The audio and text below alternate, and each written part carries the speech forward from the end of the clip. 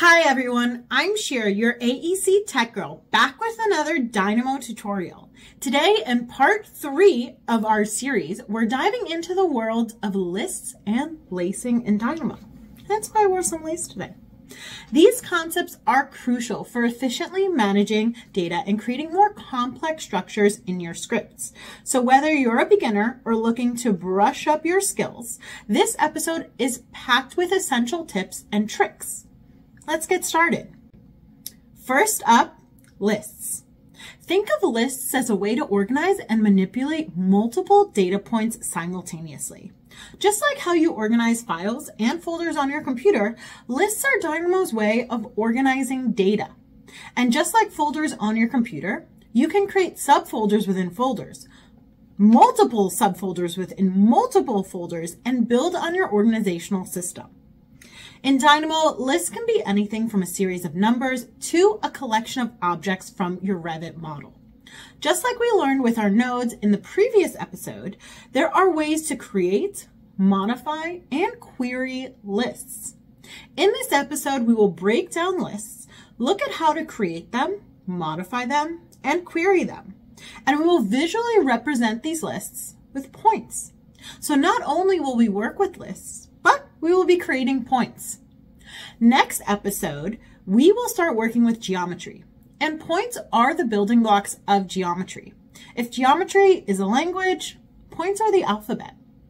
Let's get started with creating our points using lists. Now, points are nothing more than a series of coordinate values. The point we'll be creating today will be created using just an X and a Y value. Let's again work backwards to determine our inputs. We will go to geometry, points, then point, and within the create group, we will grab the by coordinate X, Y.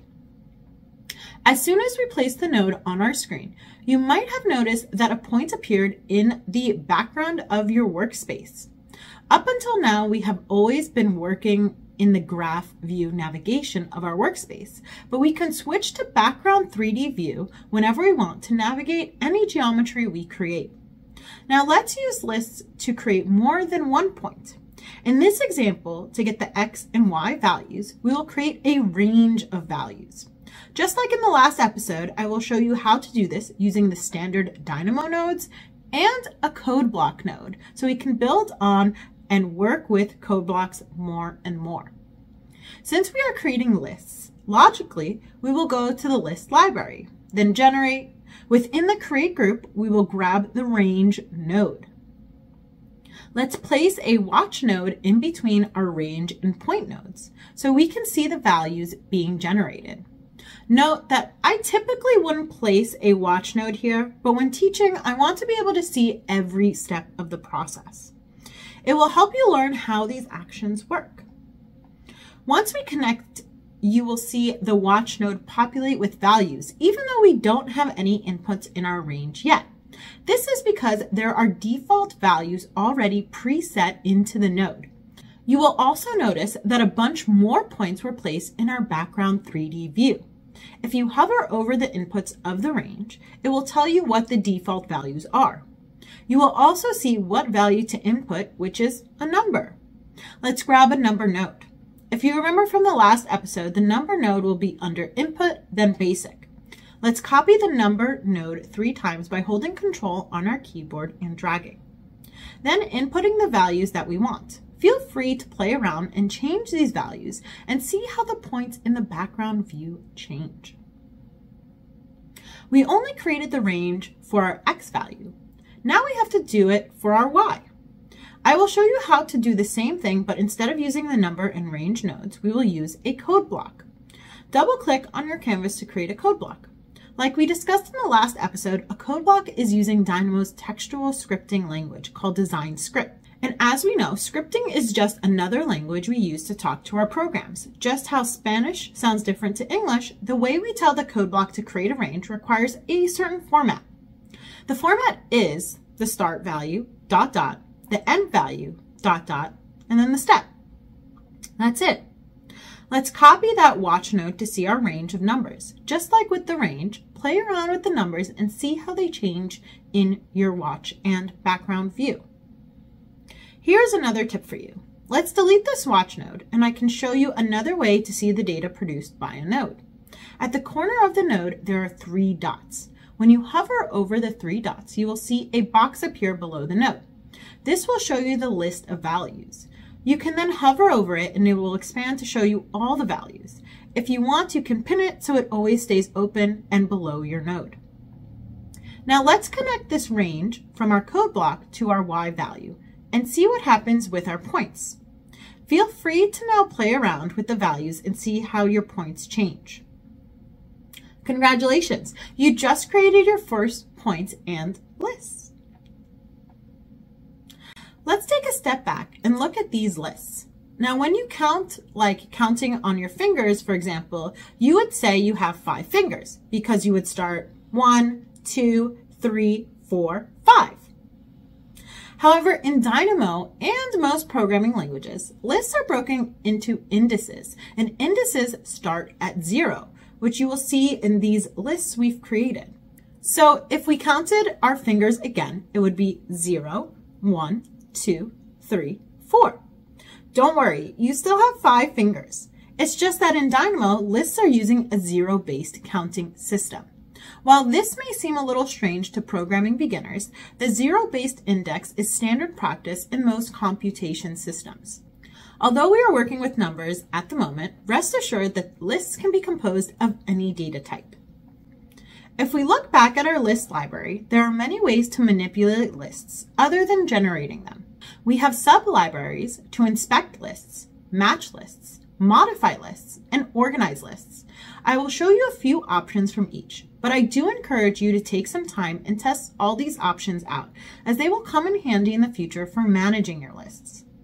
Let's first look at inspecting our lists. Some of these will only be used when you have certain data types within a list. For example, the all false or all true will be used when you have a list of Boolean values. Let's, for example, look at count. The count node will return a value for the number of items in the list. You can also get the maximum item, which will return a value for the largest value in the list. Let's now look at a few ways to modify our list. Since we talked about indices, let's look at how to remove an item using an index.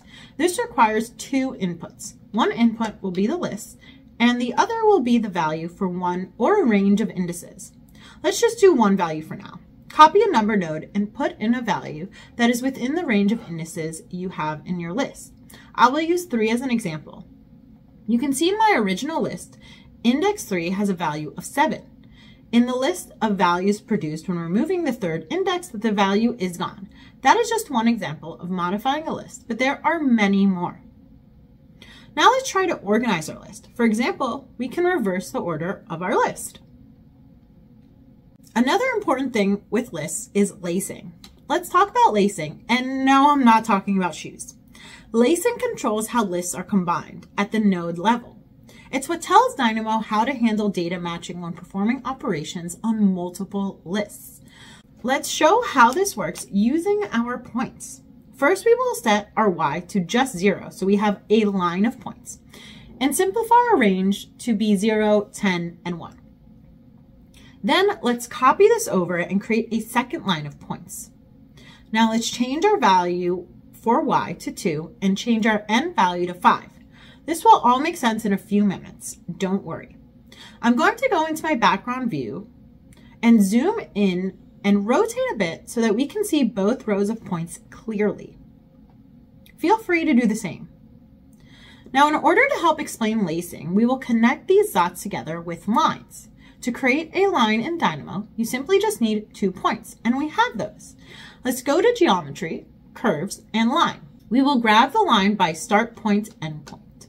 Let's pause before connecting the points to create the lines. I want to explain lacing real quick. There are 3 lacing options: shortest, longest, and cross product. Let's copy this entire group 2 times and change the Y values so they are each in their own line so we can see all 3 lacing options.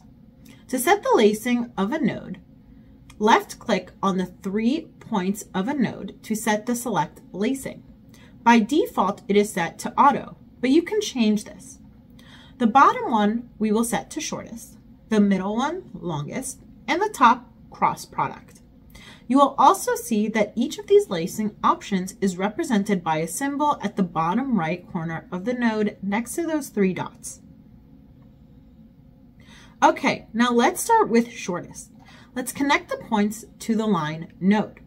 This results in the inputs connecting one to one until one of the lists runs out, the shortest list, hence the name for shortest lacing. Next, let's do the longest lacing. Connect the points to the line node to set the longest lacing. Longest lacing will keep connecting the last input from the shortest list to the inputs of the longer list.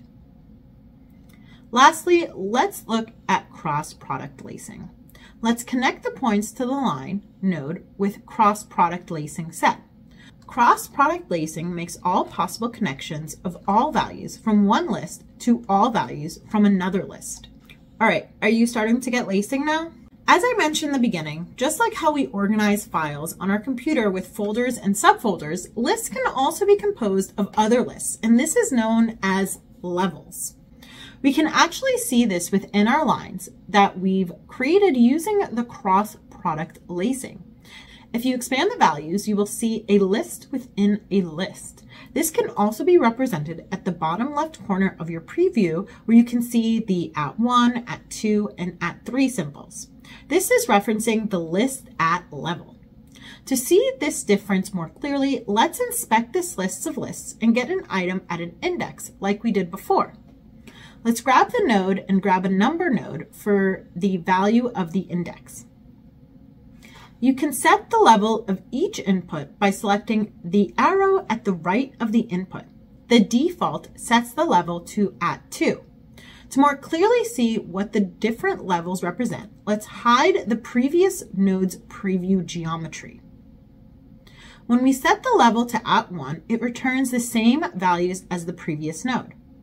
If we set it to @2, it is retrieving the list 0 from the previous node. If we set it to @3, it is retrieving the 0 index from each sublist from the previous node. Play around with changing the number and levels to gain a better understanding of levels in Dynamo. As we're getting to the end of the episode, I also want to provide you some tips and best practices. Working with lists and understanding lacing and levels can dramatically improve your efficiency in Dynamo. Here are a few tips. Always check the size of your lists when performing operations. Experiment with different lacing options to see which gives the best result, and use list levels to manage more complex data structures.